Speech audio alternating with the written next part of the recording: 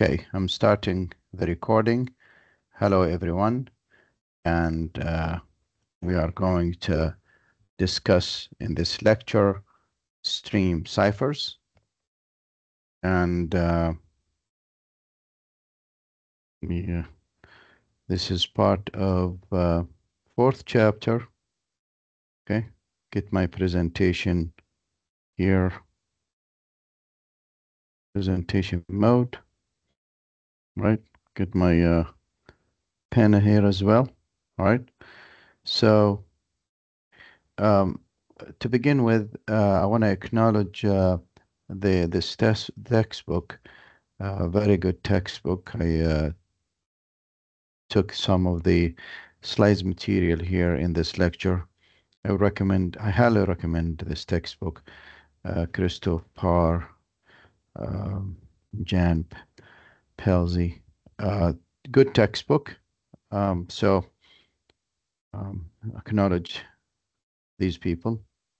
The outline, we're going to talk about the introduction to stream ciphers. And of course, you can't discuss stream ciphers without discussing random number generators. We're going to discuss the one-time pad scheme and linear feedback shift registers. Okay, hardware implementation to generate pseudo-random numbers, and an example of a stream ciphers. Okay, all right. Okay, if you look in terms of where we are in cryptography, so uh, obviously we are discussing symmetric ciphers, and symmetric ciphers, we know that the encryption algorithm. So this is our plain text, right? And we encrypt with a key. All right, and then we send this data into to the recipient, and at the recipient we decrypt the data to get back the plain text, and here in between the generated binary from the plain text is the cipher text, and this is what we transmit. And in both in the encryption and the decryption, we use the very same key. If we do that, then this is symmetric encryption or symmetric ciphers. Okay, so symmetric ciphers are split into um, two categories: block ciphers and stream ciphers. And stream ciphers is what we're going to explain. And primarily, really, the difference or the key difference is how many bits you are encrypting. If you are encrypting one bit at a time, then you're talking about stream ciphers. Okay. If you are encrypting block of data, then we are talking about block ciphers. So it is the quantity of data that you are encrypting bit by bit versus a block of data. Block of data, 32-bit, 128-bit, 64-bit versus 1 bit, or sometimes we say a few bits, but we're going to stick with 1 bit better. Okay. All right. So so here's what we just said in more in a stream cipher, right? You take 1 bit at a time. You encrypt it, right? And then you send it out, right? So we encrypt bits individually, obviously, and typically these ciphers are small and fast and used for small devices in an embedded systems. Okay, they tend to be lightweight ciphers. But in the case of block ciphers, you take a chunk of bits, a block, all right, a block, and then you encrypt it, and then you send out the ciphered block. Okay, so typically they used for heavy duty applications and for really more secure transmission. Okay, so bit by bit versus block of data. All right. Okay, so stream ciphers. Um, Typically, a stream cipher, okay. Um, Again, this is what we're still comparing a stream cipher versus a block cipher. In the stream cipher, since we are encrypting bit by bit, or the bits of plain text, we use one bit at a time of the key. So we need to have this stream of bits generated by some kind of bit stream generator, okay, so that it will provide me with these keys bit. Observe that these are, well, typically called a random generator. Observe that we have to generate the same key bits, the same key stream, right, for both the encryption algorithm and the decryption algorithm. Okay, so for a stream cipher, the key component, the very most important key component, it is the bit stream generation. That's very important, right? That's very important because otherwise you don't have that much of, and then you XOR these individual bits with these key bits. Then this what creates for you the cipher text in terms of bits, and at the recipient side you decrypt. Of course, you have to have the same bit generation algorithm. Of course, we go back to the block cipher and we say that here we really we encrypt a block of data. Okay, and we're gonna take a look at algorithms later on as an example of that. Okay, um, key thing here, a key thing here that we should know is that in we talking symmetric encryption. All right, the keys used to encrypt and decrypt are the same. So one key idea or one key feature of the symmetric encryption is that the key is shared between the encryption algorithm and the decryption algorithm. Okay, all right. So basically here in the stream cipher, we encrypt data one bit at a time. Sometimes we allow few bits like 2 bits and 3 bits up to a byte at a time by combining the plain text with a key stream. So we combine the plain text with the key stream, right? This is the key stream because it's coming from some kind of random bit generation. The key stream is a sequence of pseudo-random bits, okay? And we're going to take a look at some example of those. And the encryption typically done using XOR. So the XOR operation, it combines these text bits with the key stream. Okay, so these are the data bits. This is my plain text bits, and here is my key stream bits. This is the key stream, right? One bit at a time. We combine them using an XOR. Okay, and that this Y here is generated.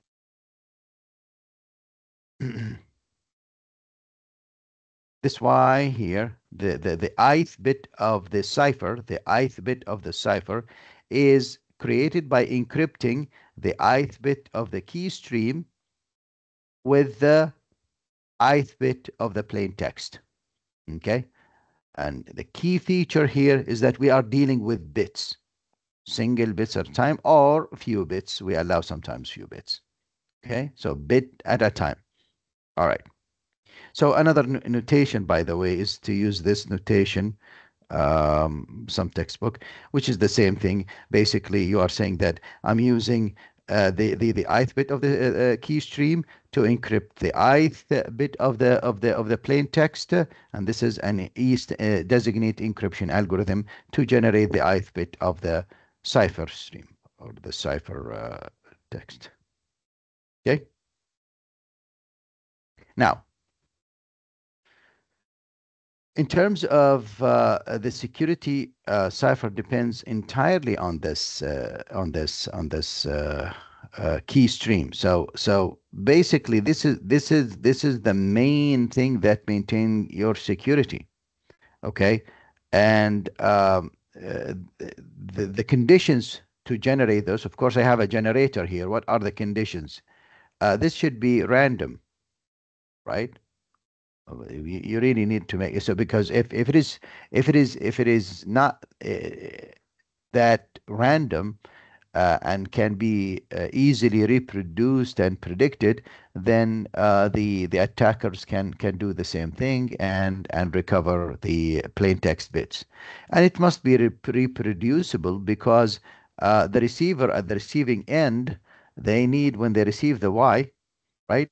They need to regenerate these bit streams, right? So that they can get back the plain text. Okay, so this should be the same block here. So we say that these key stream has to be reproducible. And you can think of these stream ciphers as synchronous or asynchronous. So the key stream, the key stream depends only on the key. Okay, sometimes we use an initialization vector here. But in the asynchronous, we in the key generation, we use sometimes some of these generated cipher text bits that go back. So there is that feedback, and this feedback is in the asynchronous cipher stream. Okay. Okay. We talked about. Oops, sorry. We talked about this XOR. Okay. Just to remind you, this is the XOR. We covered this in an earlier courses like discrete math and digital logic. But just a reminder, the XOR operation, um, if we are XORing bit from Xi and one bit from Si, then we have these possibilities, four possibilities. And whenever the bits are the same, right, the output is 0. And whenever the bits are different, right, the output is 1. Okay, this is the XOR operation. And sometimes we refer to it mathematically as modulo 2 addition. Okay, modulo 2 addition. So for example, here I'm adding 1 plus 1, okay, mode 2, right? So that is equal to 2 mode 2, which is equal to 0. Sorry, which is equal to 0. And this is what I have here. Okay, so XOR is a modulo 2 addition. All right, so let's go back. We say that it's very important this the key stream generator to be designed carefully. So let's see what generates this key generator. Well, it is generated by random number generators, right? And these random number generators, we typically abbreviate them as RNGs. And they are split into three categories generally: true random number generators, pseudo-random number generators, and cryptographically secure pseudo-random number generators. Now, true random number generators, right, they are characterized by the fact that their output cannot be reproduced. Okay. But the pseudo-random generator, which is this one here, the pseudo-random number generators generate sequence which are computed from initial seed. Okay, typically you have an initial value, okay, or seed, and cryptographically secure pseudo-random number generators, which are abbreviated by this, are special type of pseudo-random number generator and unpredictable. Okay. Okay, let's take a look at every one of those. So the true random, the first category here, which is the true random number generators, They are characterized by the fact that their output cannot be reproduced. Okay, so for example, here's an example. Suppose I'm throwing in 100 coin. Okay, uh, oh, I'm sorry, I'm throwing a coin 100 times, and then I'm recording what happened in these trials. And so the first time the coin comes up as a tail, tail, head, head, then tail, tail, tail. Okay, based on the results of where the coin land up on the floor. Okay, which face or which side it is. Now, if I need as if I say I need a special sequence to occur. Okay, let's say for example I'm looking for all that 100 times trial should be heads. Well, what's the possibility of that happening? It is 1 over 200. Very remote possibility. Okay, very slim chance. So true number generator are based on physical processes, right? So it includes flipping a coin, okay, rolling a dice, semiconductor noise, clock jitter, and radioactive decay. See, these kind of things that are really yeah, truly inject randomness in your generation of the number. Okay, in cryptography, the true number generators are often needed to generate the keys for session. Okay, so of course, then we distribute them to the entities to use them for cryptographic algorithms. So key sessions typically use the this method through random number generators.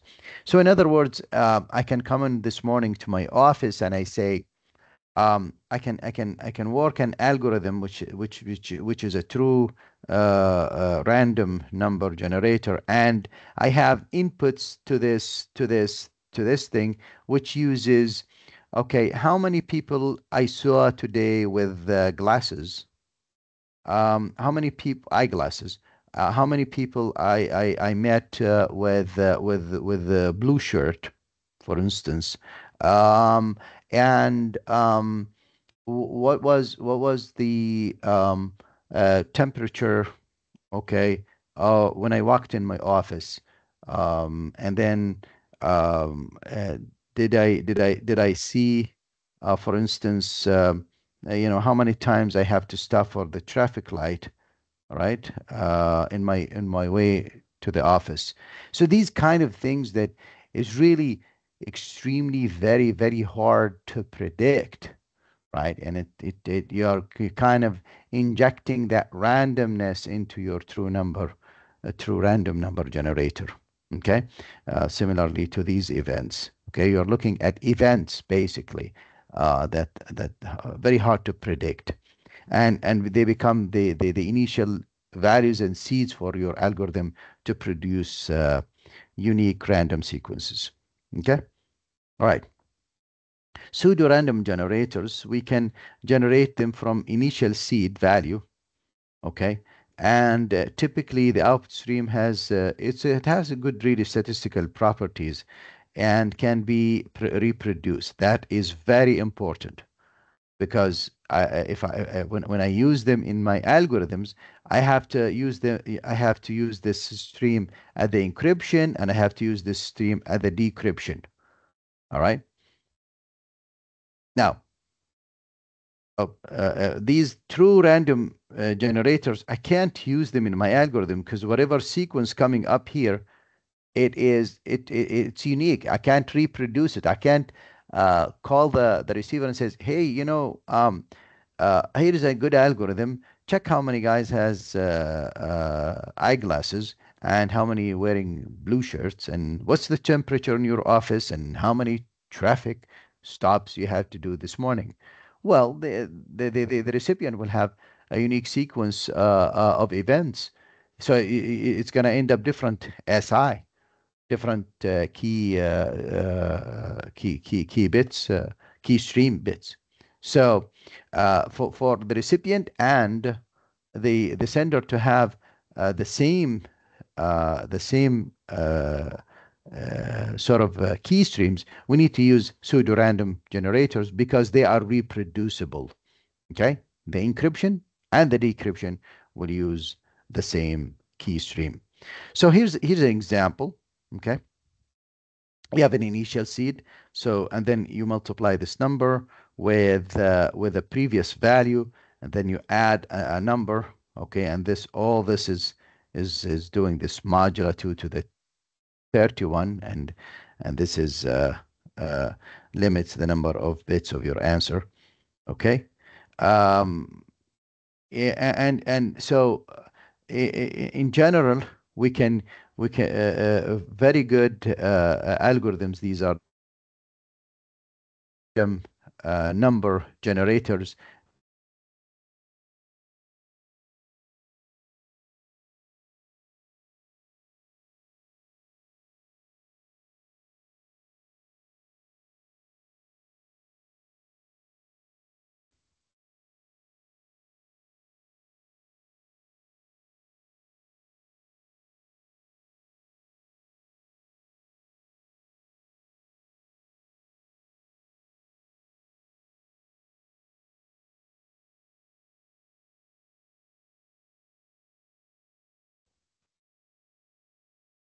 Okay, so we have a family of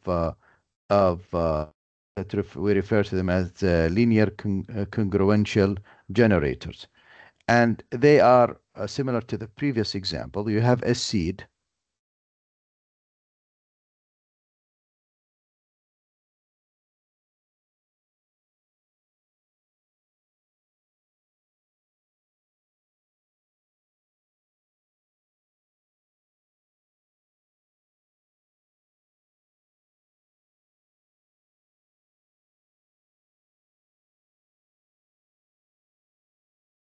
Okay,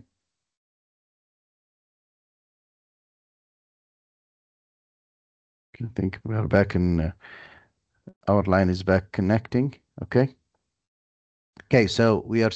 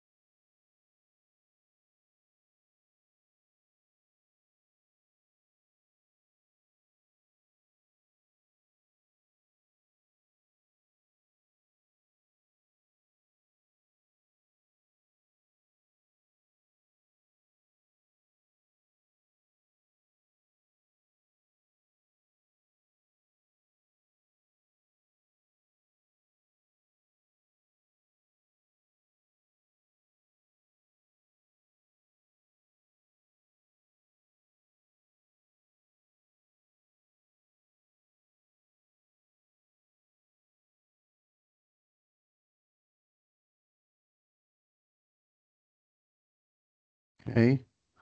See, we seem to have some technical difficulties here. I hope we are over with those.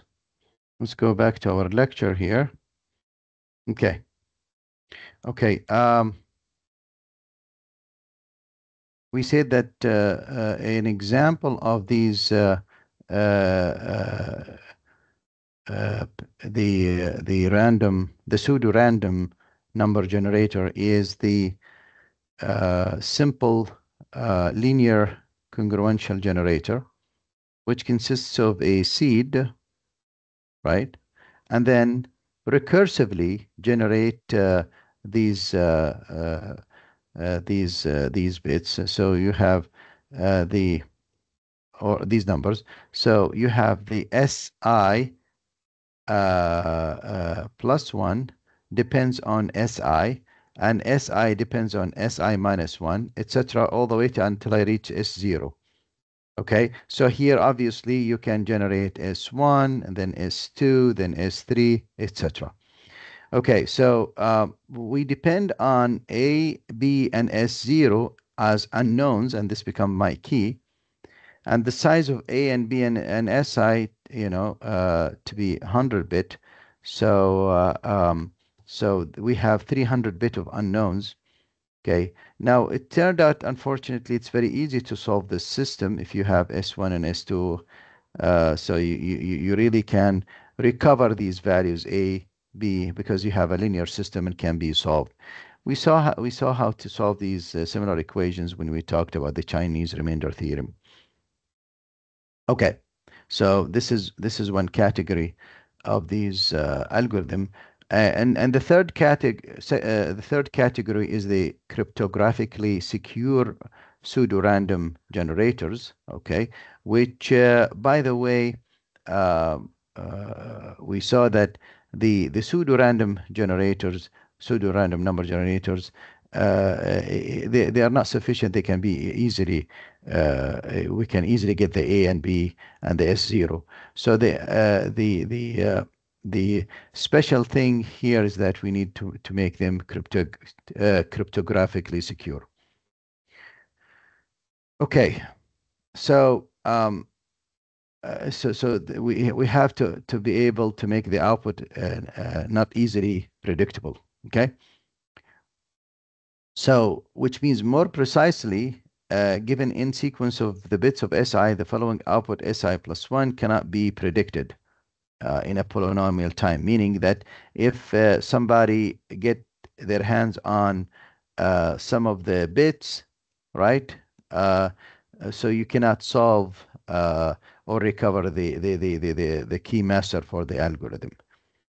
So you should not be able to do that. Okay, so typically stream ciphers use these types of cryptographically secure pseudo-random number generators, and very useful. So now we explained. Oh, sorry. Now we explain these categories of the random number generators: the true, the pseudo-random, and the cryptographically secure. And we say this is what we need to use for stream ciphers. Okay, because these are predictable. These are not reproducible. We cannot reproduce true numbers. These are very easily predictable, but those are reproducible and hard to be predicted. So we are gonna say that this is cryptographically secure pseudo-random number generator is what we use for stream ciphers. Okay. Now let's talk about the one-time pad. We discussed it in multiple places in our course. The one-time pad is unconditionally secure algorithm, or provides the perfect secrecy. Okay, so it's a oh well, let's describe what's unconditionally secure crypto system first, and then we'll say that the one-time pad satisfies that. A crypto system is unconditionally secure if it cannot be broken even with infinite computational resources, because really it provides the ciphertext is completely independent, statistically independent from the keys and from the plain text. That's why. Okay, why? Because the ciphertext is statistically independent. There is no correlation between the ciphertext and the plain text and the keys. The ciphertext is independent, statistically independent. Okay, no relation. You cannot draw any relation between the ciphertext and the plain text, or the ciphertext and the key. The one-time pad is a crypto system developed based on stream cipher, and has this property. Okay, so we we say that we have this plain text and ciphertext and key consist of individual bits, and basically what we are doing, we are really encrypting.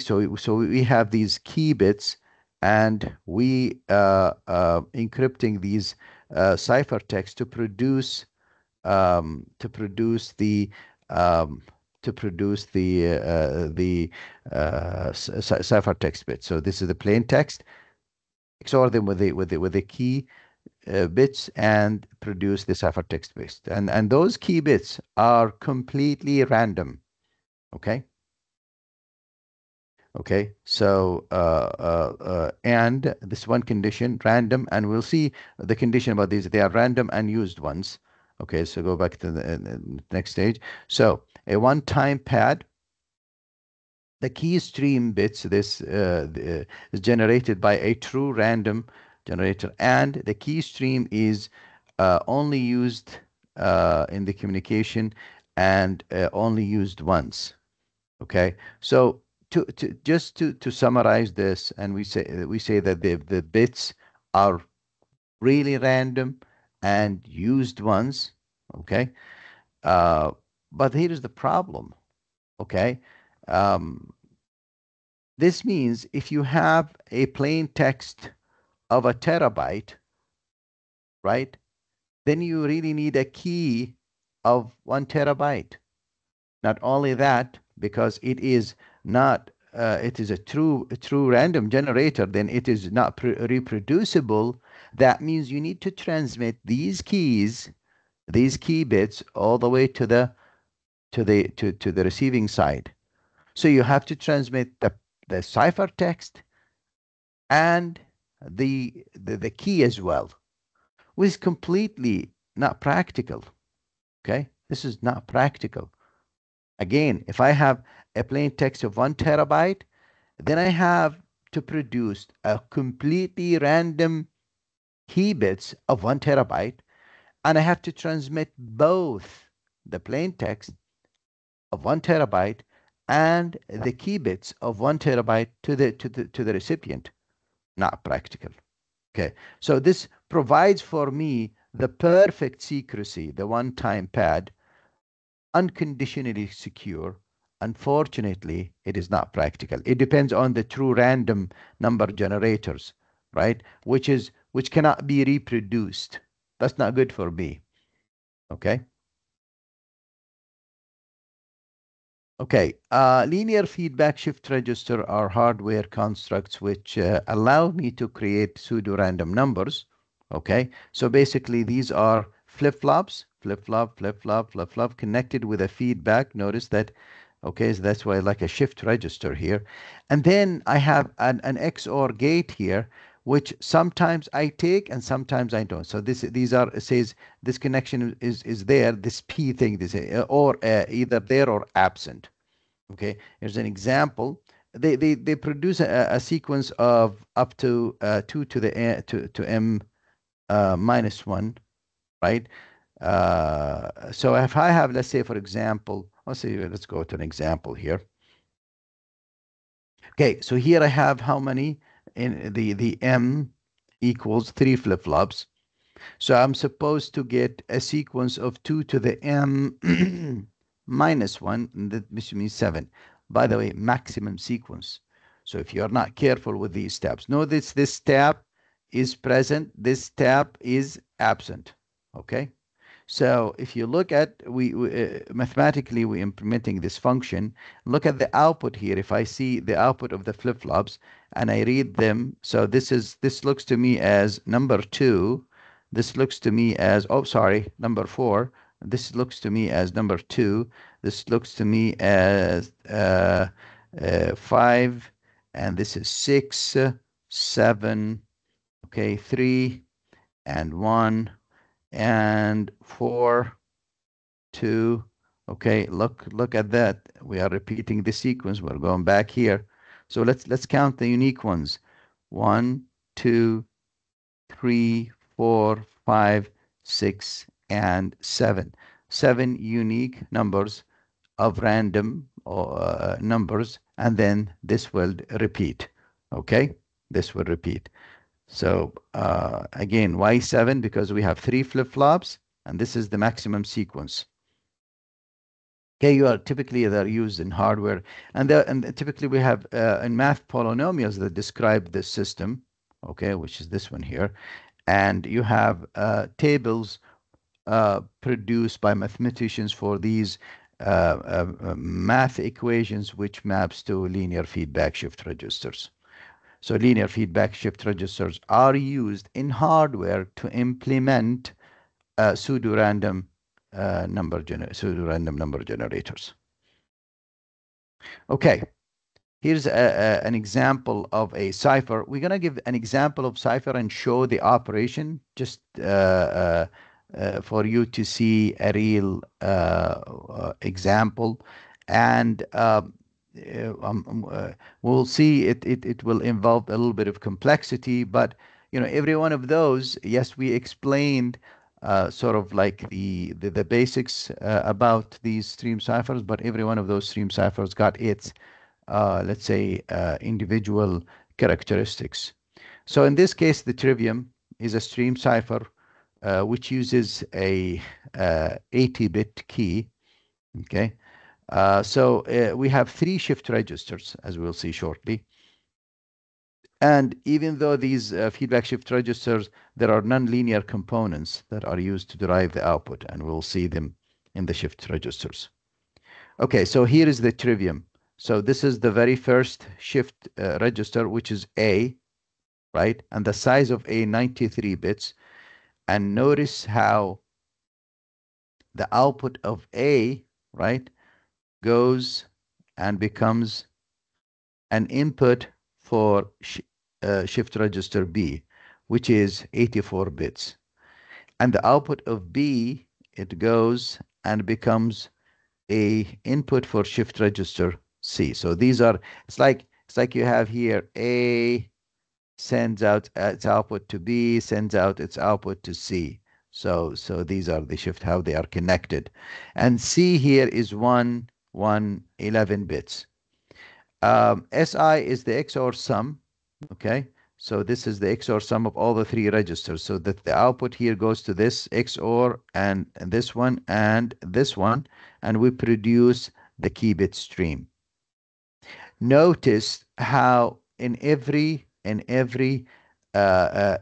of those that produces the output of the shift register, we have some kind of an interesting AND gate here, ANDing few bits and getting into.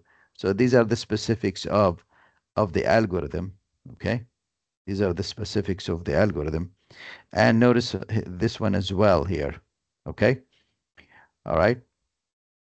So you get all that. Also notice how some of these bits are pulled internally and sent out to this XOR at the beginning and sent out to the output XOR here. Okay, lots of these details to create this random, as much as random behavior of this cipher. So you really need to pay attention to these input output XOR, these NAND gates, right? Okay, and how this shift register are connected to create a large shift register. Okay, all right. Now, the output, the cipher can be viewed as a circular with a length of 288. Okay, and circular because let me go back here because the output of the C comes in and goes back to A. In fact, you can see it right here. Okay, so this output of here, this is C, goes back all the way, and it goes to the XNOR of the C. I'm sorry, to this XOR that produces the input to the A register. Okay, so it's a large shift a large shift register, circular shift register. Okay. All right. So the input of each register is computed as 3. Okay, the output and 1 bit. So you can see these are the inputs. They are computing by the output coming from the previous shift register, like so here, and some internal input, bits from the internal input. Okay, so this is what it says here. Okay, so this structure, we need to initialize it, and has a special initialization sequence. An 80-bit initialization vector or a key is loaded into the 80-bit leftmost of the register A, which is these first 80 bits, right? And um, and 80-bit is loaded to the left. And an 80-bit key is loaded into the leftmost bit location of register B. So we also load here 80-bit. But here, this one, we refer to them as initialization vector, and here we refer to them as key. Okay. All other register bits are zeros. Okay. And then we have exception, these bits C109, C110, C11, they are set to 1. These are these locations right here. Except those, they are set to 1s. Okay, so the initialization as follows. The leftmost 80 bits of register A is loaded with initialization vector. The leftmost 80 bits of register B initialized with a key. And those 3 bits initialized with 1s, and the rest of the keys are, well, the rest of the bits are zeros. Then we clock this register with these many clocks, 1152, which means we are running this shift register these many cycles. Okay. After that cycle, during those warm up, we don't take any bits. After those, we start taking these bits, which means after 1152 cycles. At the 1153 cycle, we start taking the bits because they are now random bits. Okay. Oh, of course, once you take this, then you XOR it with the data. Okay, because the stream cipher, typically the challenge is really in generating these key streams. Okay, with this conclusion of the Trivium cipher, I conclude the lecture of stream ciphers, and thank you very much for attending. I'm gonna now turn off the presentation.